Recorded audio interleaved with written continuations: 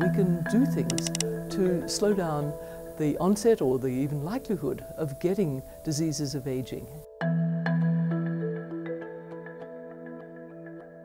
Picture, if you will, a shoelace, and at the end of your shoelace there are little protective tips, often plastic, and if you imagine the shoelace is your DNA, then the protective tips at the end are called telomeres. Now this matters for our cells because if the DNA is damaged by losing the telomeres when they get too short, then the cells can't renew themselves. That speeds up aging, and particularly it speeds up the onset of many of the diseases that plague us when we age, like cardiovascular diseases, diabetes, dementias, even stroke and lung diseases. Luckily, there's a lot of ways to keep your telomeres healthy, and one of them is just getting some exercise. The great thing is that the telomere science told us that you don't need all that much exercise to have a good effect on your telomeres. Do you have to be a marathon runner?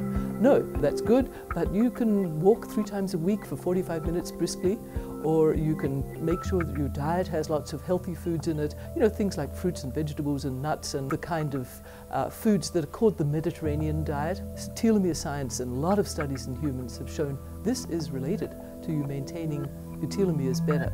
And that can explain why this diet has such good effects on people's health. We can see inside the cells that they're helping to slow down cell aging because they're helping to slow down the rate that the telomeres wear down.